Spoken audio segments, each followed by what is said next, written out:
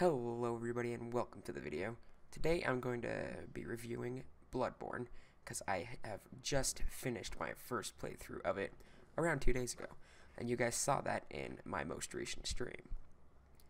Now in this video I'm going to be going over locations and bosses that I really enjoyed in the game.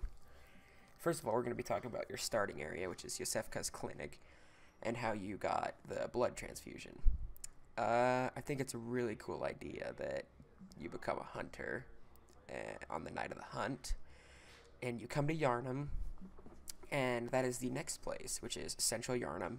There's all those townspeople that are turning into beasts, and they're all around that big wolf in the middle. Sadly, I do not have footage of all this. You're just going to be watching this Gehrman fight from the stream. And the next place is Old Yharnam, which I believe is the place with the hunter with the Gatling gun on top of the building.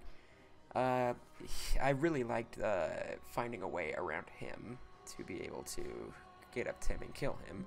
But enough for areas for now. Let's talk about the cleric beast for now. I killed this boss on my first attempt, so I don't have a whole time to talk about it. Next boss we are going to talk about is Father Gascoigne, and I really love this fight. Just something about two hunters going at it, and him turning into a werewolf in the second phase, and the lore behind him going crazy, killing his wife and abandoning his daughters, and when you use the music box in the fight, it makes him remember his family and makes him sad and stuff. But the next place, I believe, is... Actually, you go to the church, and you then go to Vicar Amelia, which Vicar Amelia is another great boss. I think she's one of my favorites in the game. But I beat this boss in about 5 or 6 attempts. It was pretty dang hard. I don't know much lore behind her, but other than it was just a great boss. I really loved it. Now, the Forbidden Woods. I freaking hated this area. Giant snakes everywhere, little snakes everywhere, snake humanoids everywhere, just getting poisoned everywhere. It was just a horrible place. It's like the Farron Keep of Dark Souls 3. But the boss in that area, you guys know I beat the Shadows of Yharnam on my first ever try, and I've heard that people struggle with that boss. And that was a really great boss. I love the design and look of them. I loved the movesets and such. The Blood-Starved Beast, I skipped that. The Blood-Starved Beast I had a little bit of trouble with. It took me like 5 or 6 attempts as well. And how you get poisoned and that. I really liked the music and the sound of the boss in that boss fight. But the look could have been less disgusting, I guess you could say. But moving on, after the Shadows, you get to Rom. I don't really have anything to say about the area before that, other than I guess it was okay. But Rom was, I had a lot of trouble with him because I was getting one-hit combo by those spiders, and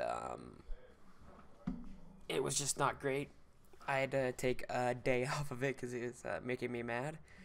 But eventually I did beat him, and I guess that boss is alright, though. Other than Rom doesn't really do much except shoot that, I assume it's webs or something, but that's all he really does, and then roll around. It's really the spiders that are really the issue in the fight, so I guess it was alright fight. But after Rom is, I believe, the witches. I'm not gonna lie, this boss is freaking annoying and not even a challenge at all. You just run around the boss room trying to find her while she's invisible, while avoiding those other enemies. I think that's my worst hated boss in the game, so I really have nothing else to say about it. I believe after the Witch of Hemwick, you can go to Canehurst, and Canehurst was one of my favorite places in the games. I love snow areas in the Souls games. They're just freaking great. The enemies I could say less about because the wax ghost ladies were just everywhere and they were slow, easy to kill. So I guess I just really liked the look of it. The enemies were alright, and then Marta Ligarius, I have something else to say about. He's one of my favorites in the game as well. His arcane, it took me a little while to learn it, to be able to dodge it and stuff like that. But, I think I had the most trouble with him in the game. Besides Gehrman. Gehrman gave me a little bit of trouble. He was an alright boss, he was okay, but after that, it is Yahargul. This is the area I had the worst time with, because there are so many enemies, they did so much damage to me. That area with the 3 hunters, they ganged up on you. I had to get help from a friend on that one. That's like the only area I got help with. I did the rest of it solo. And then the one Reborn, that was the most pushover boss I've ever done. You just go up and kill the ladies that are shooting stuff at you, go down to him and wreck his face, and that's legitimately it. And it's not appealing to look at either. I don't have much to say about the music either. The lecture building with all the puddle dudes, they were kind of annoying because they could literally stretch and kill you. They're like throwing crap at you. It's just annoying. But the Nightmare Frontier. This area looked really cool in my opinion, but I never really like poison areas where you have to go through like swamps and stuff and it poisons you and kill enemies at the same time while giant dudes are throwing rocks at you. I mean, it's just okay, I guess. But then you get to Amygdala. I beat Amygdala on my 3rd try with 4 Estus flasks. I went into the boss fight with 4 Estus flasks and then beat it. I was so dang cautious, but I didn't find that boss too hard either. Although I really liked it. I really liked the music. I really liked the boss arena. It was just great. And then I hope I'm not skipping any. Let's see. Are we really at Mikolash already? Oh yeah, Dark Beast Parl. I actually skipped this boss. I fought it once, but then I heard it was optional, and then I just continued it and didn't really go back to it. It killed me, but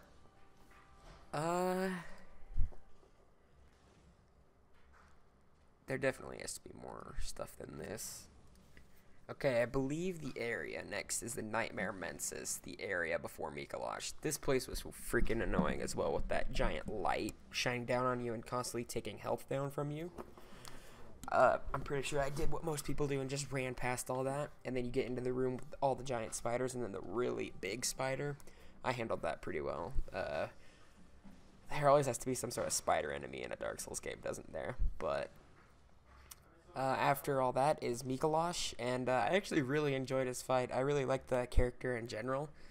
He just sounds hilarious, and I didn't have trouble with him, except in the second phase. I believe the arcane spell is called Call Beyond, where he like claps his hands in the air, and then all these spells come out. That would like one hit me almost every time. But I think I beat this boss on like my 4th or 5th try. But I'll say what's annoying is him running around and trying to get him to go into the room, but it's alright. After Mikolash is Murgo's Wet Nurse, but let's talk about the area after Mikolash. I think it's just still the Nightmare Mensis, and you just have to go past those Shadows of Yharnam guys, and then like 3 pigs. So that's all I have to say about that. And then Murgo's Wet Nurse. I beat this boss on my 1st try. I didn't find her difficult at all.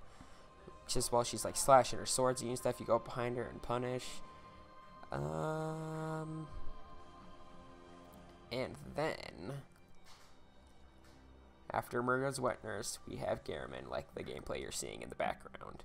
I don't believe I'm missing any that I can think of. But anyways, we have Gehrman, which this was my favorite boss in the game so far. It was just freaking amazing. I think that's like the best soundtrack in the game, besides the Hunter stream, which we're going to talk about. But Gehrman, his boss fight is amazing. His moveset is awesome. I don't really like his shorter version of his scythe, because I would just get spammed with it. As you guys can see, I'm getting sort of my butt kicked. But I did beat him, and it was great. I loved the fight. Next, I got the moon presents, which you have to get the umbilical cords for that. And, I think this was my second favorite boss in the game, because the design is just amazing. I freaking love it. His one-shot move where it gets you down to like 1 health and then he sits there, I like it, but I don't like it because he can make it so you can't heal and it's kind of cheap. But I love it nonetheless. Alright. That is most of what I have to talk about. Before the video ends, I'm going to make a couple of announcements.